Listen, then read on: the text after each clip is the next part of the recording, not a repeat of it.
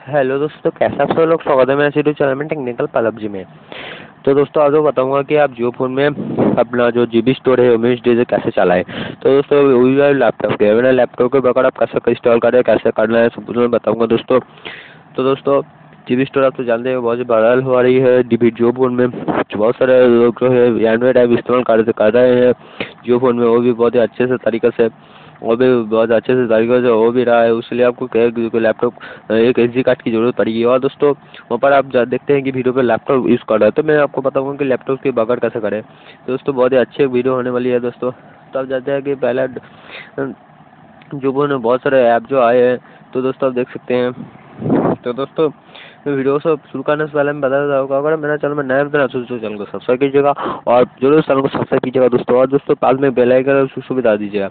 और दोस्तों वीडियो को अच्छा लगे तो जरूर लाइक जरूर कर दीजिएगा। तो दोस्तों ये देखिए दोस्तों, पहले आपको डाटा ऑन करना होगा। तो आप जानते हैं कि जियो फोन में बहुत सारे ऐप आ चुके हैं, तो मैं दिखा देता हूँ। अब देखिए बहुत सारे ऐप आ चुके हैं, तो ऐसे कि ये आप देख सकते हैं। तो दोस्तों अभी क्या हो रहा है कि आप बहुत सारा आप देखते हैं लैपटॉप के जो है जो भी स्टोर डाउनलोड कर रहे हैं। तो दोस्तों तो आपके पास लैपटॉप नहीं है तो आप कैसे करें? तो दोस्तों आपके पास नहीं है तो जरूर आपको वेट करना पड़ेगा। तो दोस्तों आप वेट जरूर करिएगा।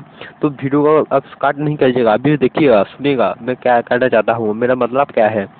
दोस्तों पहले जो वो लोग साहब जो एचडी या जीबी स्टोर इस्तेमाल करते हैं, तो वहाँ पर क्या होता है, जियो फोन के सॉफ्टवेयर के साथ खिलवाड़ कर दिया जाता है। यानी जियो का जो सॉफ्टवेयर है वो थोड़ा डैमेज हो जाता है, क्योंकि वो तो बहुत ही बड़ा फाइल है ना।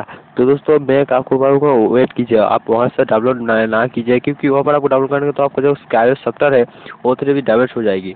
दोस्तों आप अगर वेट कीजिएगा तो दोस्तों जियो फोन में भी जो जियो स्टोर है वहाँ पर भी जीबी स्टोर आ जाएगा, और वहाँ से आप डाउनलोड कोई भी एंड्रॉइड ऐप चला सकते हैं। जैसे कि आप देखते हैं मेरे यूट्यूब आ गया है, फेसबुक आ गया, बूट आ गया, हॉटस्टार आ गया, बहुत सारे जो ऐप है, जियो आ गया, न्यूज़ अटर आ गया, व्हाट्सएप आ गया। तो दोस्तों इतना सारा ऐप जियो स्टोर में आ गया है। तो दोस्तों अभी आप वो जीबी स्टोर भी आ जाएगा। तो दोस्तों वेट करने का क्या होगा? तो दोस्तों अगर आप उससे आप इस्तेमाल कर रहे हैं ना, तो दोस्तों आपको क्या होगा है, जियो फोन में जियो फोन है उसका जो सॉफ्टवेयर है वो पर बहुत ही डैमेज हो जाता है। अभी मैं पर बहुत किया है, अभी क्या कर चुका हूँ।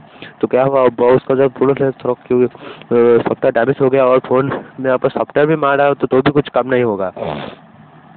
दोस्तों किसी का काम भी हो जाता है, परंतु दोस्तों बहुत ही खर्चा हो जाता है दोस्तों। तो दोस्तों मैं कहूँगा आगे वेट कीजिए, जीबी स्टोर जरूर आ जाएगा।